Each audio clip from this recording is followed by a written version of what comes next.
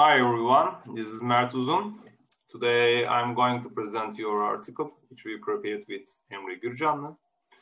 Our article presentation title is Safe Work Method Statement for Construction Activity. After this short introduction, we can move on the topics that I will tell you today. Today I will make my presentation under 6 topics you have seen on the screen. I will start off by describing what method statement is, and I will finish with benefits of safe work method statements in project management. Let's move on presentation. What is the method statement is the first question of presentation. It's the general question. You may have heard of this concept, the method statement concept, with the following names: safe system of a work or safe work method statement.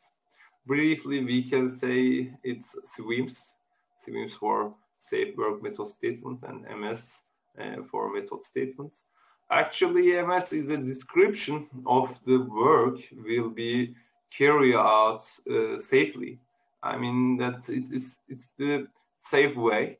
Also, it's used for high-risk work to provide information to employees about how the work should be done and the precautions needed. And we can say that method statement is a document that includes the activities and the precautions to be taken regarding the occupational safety of these activities. I think it's the general definition of method statements is that.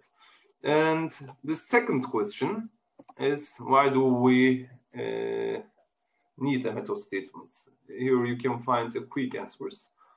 First of all, to gather sufficient information about the activities, such as steps of the activities and details of these sub-activities, or workforce, equipment, materials, other details, or to coordinate people with different responsibilities related to these activities within the project management, or in order to agree on details, make an agreement with the client and between client and the principal contractor or employer and the contractor, to identify activity-based hazards and assess the risks and defining the precautions is also the most important answer for this question.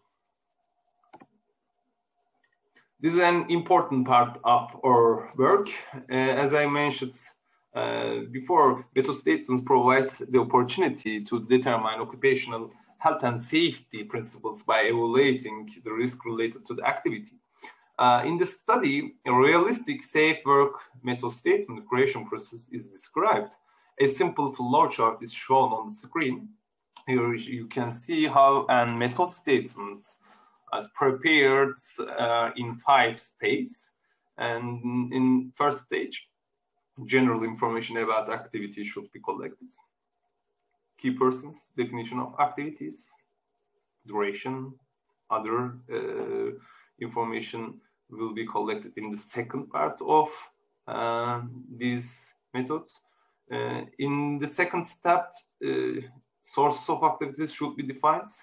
Third step is risk assessment step. Here we will use the GSA method. I will give details about this on next page. And fourth step, we can define the measures, precautions, and move on to the last step.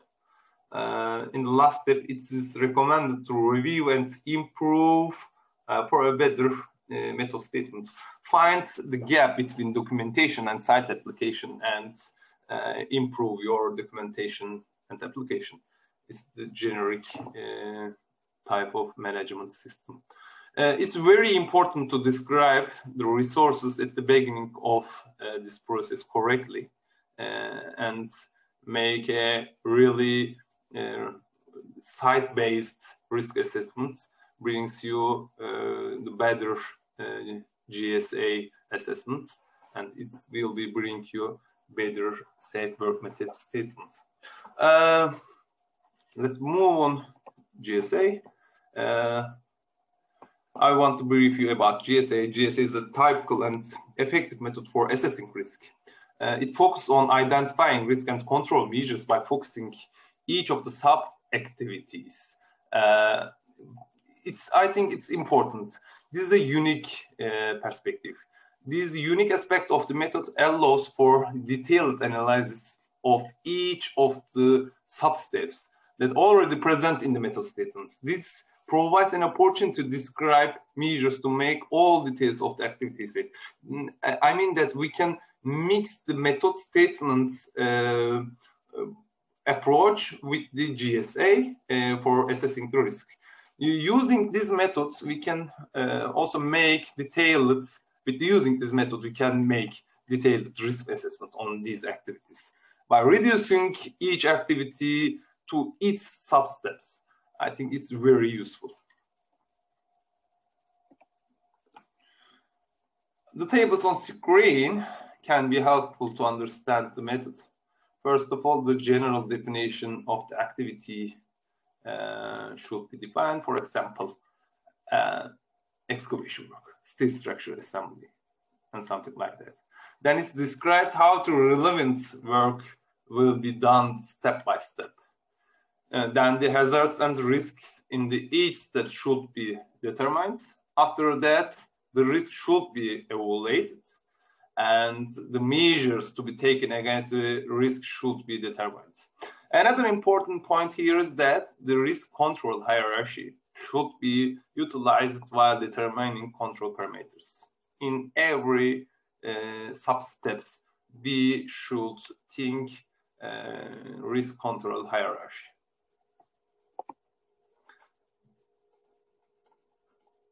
You can see on the screen a typical matrix method. You can see probability of risk in vertical line and the severity of risk description on the horizontal line. As you can see, risk level can be calculated according to this matrix approach, which evaluates the severity and probability together. Also, you can see the details about the risk level, high, serious, medium, or low, and explanations in the table. This is the short brief about GSA. Now, I want to show you a template prepared to describe the subject better. This document, which is several pages long, will be useful for sampling. It should be noted that all safe work method statements must be site-specific. This template has been prepared to give an idea about the subject. Let's take a look at the template. This part, the first part of templates contains general information such as project name, description of the activity, location, start and finish dates, the key persons, roles, and informations. The second part of template, as I mentioned earlier, in the method statements, the general and detailed descriptions of the activity and the source of the activity, just like workforce, machineries, equipment, are defined. In addition, potential hazardous situations, hazardous behaviors of activity source can be specified here. Maybe you have chemical materials and you can put it here and mark the explosive field. Maybe you can also corrosive, like that.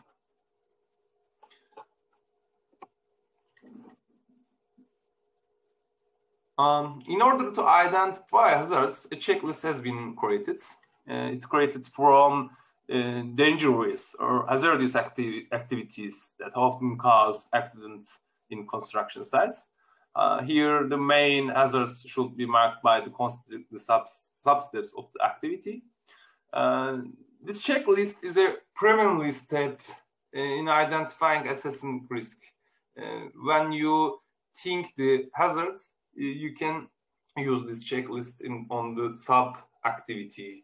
When you focus on a sub-activity, put this checklist and think about these positions. Then this is the risk assessment part.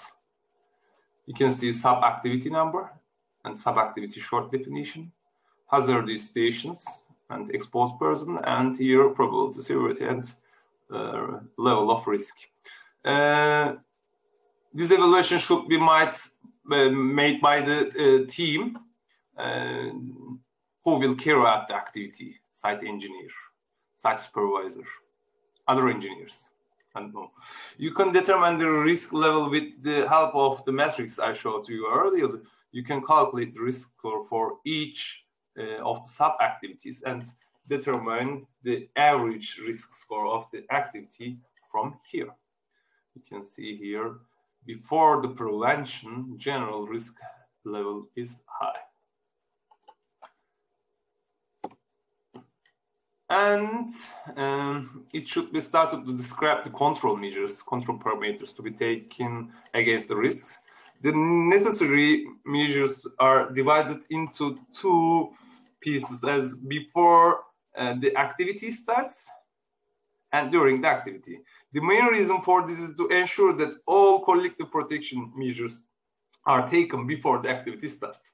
This approach is also important in terms of these method statements to be integrated into the work schedule with other activities. Details about necessity of using PPs should be shown on this form after the risks are evaluated.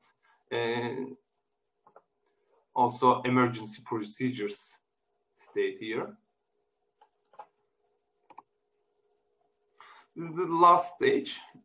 You can find here first aid facilities and other information, other health informations, and technical drawings, reference documentation. This is the appendix of safe work method statements. It's also important part of method statements. The work should be started after the signature of the relevant person. Because of this reason, information about the person who created this form should be included in the form. Also, the information of the person who we are approving the activity should be found at the end of the form. And we can say how we can use safe work method statements in project management. You know, occupational health and safety risks should be evaluated during the preparation of project schedule in construction projects. You know, many activities are carried out simultaneously in the construction industry, and method statements of high risk activities in the project should be evaluated in the planning of activities. It's a very good point of view. Because safe work method statements need to be integrated into the project schedule. Describing safe work method statements in the resources description of the activities in the project schedule is a very useful method. As it known, measures to be taken in the most activities taken before the related activity starts. For example, before working at height, collective protection measures such as temporary aids protection systems and safety nets should be taken. The resources to be used for the measures described in safe work method statements and which must be taken before the activity starts should be included in the work schedule. It's the integrated work schedule with the health and safety issues. I think it's a good point of view. Benefits of safe work method statements. There are a lot of benefits of preparing and using safe work method statements. Method statements enables detailed evaluation of high-risk activities and determination of measures. It's integrated assessment of project management. You know, it's communicate people with the risk communication. Preventing problem arising from the work schedule. And also it's a defined tool in construction or contractor occupational health and safety management communication. Also, you can use it for collecting data for future activities. Maybe you can make a method statement library. I don't know. These benefits provide many opportunities to improve successful health and safety management in construction projects.